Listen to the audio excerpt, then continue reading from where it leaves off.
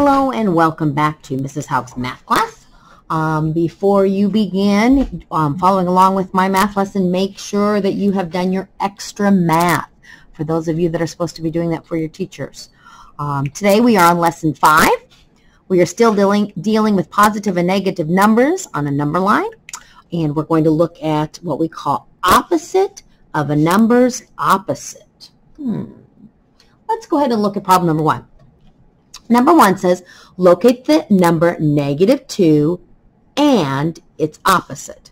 Okay, so remember, in order to locate it, we have to start at 0. -2 means we're going to go back 2. We're going to put our dot. +2 means we are going to start here and go the opposite direction and put our dot. Okay?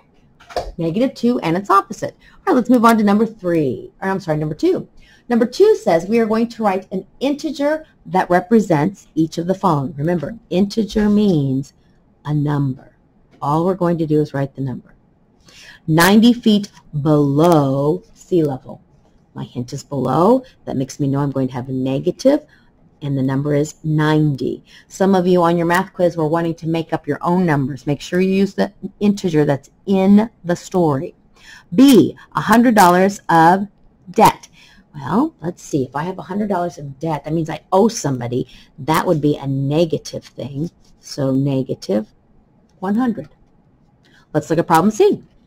2 degrees Celsius above 0. My hint is above. That means my number is going to be a +2. Okay, so if you notice, I've moved my book, so we're going to go down to problem number 3. Number 3 says, Joe is at the ice cream shop, and his house is 10 blocks north of the shop. The park is 10 blocks south of the ice cream shop. When he is at the ice cream shop, is Joe closer to the park or his house? How could the number 0 be used in this situation? And explain. So I have 2 questions. I have 2 questions here that I need to answer. Okay, so I'm going to number those. Well, I need to kind of have a little visual aid here. So Joe is at the ice cream shop. So here's my ice cream shop. Ice cream shop. Okay, it's at the ice cream shop. And his house is 10 blocks north of the shop. So I'm going to say his house is over here. And we're going to say this is 10 blocks away. Okay, so go ahead and make your little example. And then it says the park is 10 blocks south. Well, if this is north, south is going to be the opposite direction. So I'm going to go this way. And it says that this is also 10 blocks. And I'm going to say that this is the park. Okay, so go ahead and pause your video so that you can get this drawn in your book so you can understand. Our first question was, when he is at the ice cream shop, is he closer to the park or his house? Well, if you notice, they're both 10 blocks away, just in opposite directions. So for question number 1, I put he is the same distance from his house and the park. Remember, pause your video so that you can get this written down. The second question says, how could the number 0 be used in this situation? Well, for me, I think 0 would be right here, and so I put 0 represents the location of the ice cream shop. Once again, pause your video so that you can get everything written down, and then you can join me on the next page. Okay, so if you notice, once we flipped over to S17, we have a number line here, and I have found that it's going to be helpful if we go ahead and number our number line first. It will help with the questions above. So if you want to go ahead and pause your video, we're going to go from 0 in the middle, and we're going to go to +8 to the right, and then we're going to go negatives, and we're going to go to -8 on the left. So if you would pause the video so you can go ahead and get that numbered, and then that will help us on the top portion. Okay, so once we have it numbered, we're going to look at these questions. What number is 8 units to the right of 0? So I go to 0. If I go 8 units, 1, 2, 3, 4, 5, 6, 7, 8, I get to the number 8. Okay, makes sense. A little bit of a review. B says, how can you illustrate locating the opposite of 8 on this number line? Well, I can illustrate it because the opposite of 8 on the number line by counting 8 units to the left this time. So I want to go opposite. So I would start here and I would go to the opposite 8 and I get to negative 8. So how can I illustrate? Start at 0 and move 8 units. This time we're using the word units to the left of 0. Okay. Remember, if you need to pause the video, you can do that, please. Oh, look at this. Start at 0 and I forgot the word move. Good thing I'm checking my work before I move on. Start at 0 and move 8 units to the left of 0. All right, let's move on to C. Well, what's the opposite of 8?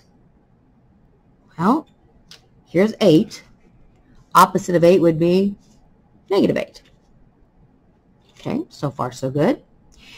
Now it says use the same process to locate the opposite of negative 8. What is the opposite of negative 8? Well, if I move over here, negative 8. Okay, so here the opposite of 8 was negative 8.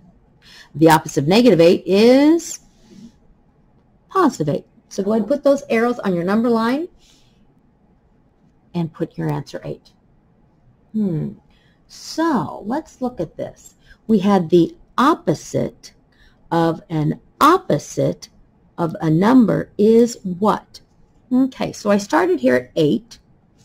I put one opposite, and I got negative 8. And then the opposite again put me right back to the same number. It took me back to what we call the original number. So go ahead and write the words, the original number. Okay, so whenever I go and do the opposite once, twice, I'm right back where I started. And we're going to call that the original number. Oh. Nope, you're fine. All right, so we're going to move on here to the exercises on the bottom. It says complete the table using the cards in your group. Well, we're not going to actually have cards in our group. I'm actually going to do this with you. So what I'd like for you to do is you may X out here the person. And the first number we're going to use is the number 4. Okay? If I gave you the number 4, would you be able to tell me what the opposite of 4 would be? The opposite of 4 would be negative 4. So we're going to write here that the opposite of 4 is negative 4. Now, what we have here is we have the opposite of the original number. So opposite and opposite means I'm going to have to write 2 negatives. So I have here the opposite of the opposite of my original number. And because I have 2 negatives here together, we're going to put parentheses so we can separate this. We're writing something which we call an equation, which is going to be an equal sign. So let's write the word equation. So we're starting here at 4. We did the opposite of 4. And now we're going to do the opposite of this. So we went from 4 to negative 4. The opposite of negative 4 is positive 4. Okay, we're going to do a couple of these together. Let's try another one. Let's go ahead and put on here let's put negative 6. Okay, so we're going to look at negative 6. Negative 6 is right here. What's the opposite of negative 6? Well, the opposite of negative 6 is positive 6. So let's put positive 6 right here. Now I want to know the opposite of the original number, which was negative 6. So I want to know what the opposite of the opposite of my original number, which was, -6. So look at all this. Let's put that in a box. So I have the opposite of the opposite of my original number, and we found out that we ended up right back here, opposite right here, was -6. Okay? We're going to do these all together. Okay? So let's do, since my number line is getting a little crazy, let's put on here the number 2. Okay, so I start at 2. What's the opposite of 2? The opposite of 2 is -2. I want to know what the opposite of the opposite of 2 is. So I want to know what the opposite of, what was my opposite? My opposite here was -2 of 2. And I found out if I started here at 2, and the opposite of 2 is -2, the opposite of -2 is +2. What if I would do 0? What's the opposite of 0? The opposite of 0 is 0. What would be the opposite of the opposite of 0? Well, everything would be 0. Okay, we're going to do some more practice with this. Let's go ahead and move down to problem number 1. See if I can get a little bit, it's kind of blurry here a little bit for us. Okay, it says here, write the opposite of the opposite of -10 as an equation. So if you remember, the word opposite of the opposite of -10. My original number here is -10, so I'm going to write -10. But you will notice that I have here, I want to know what the opposite of the opposite of -10 is. So I'm going to write that as an equation like this. I have here 2 opposites. That means I'm going to need 2 negatives. Opposite of the opposite of my original number. Now this is a little confusing to solve on here, so I would probably look at a number line.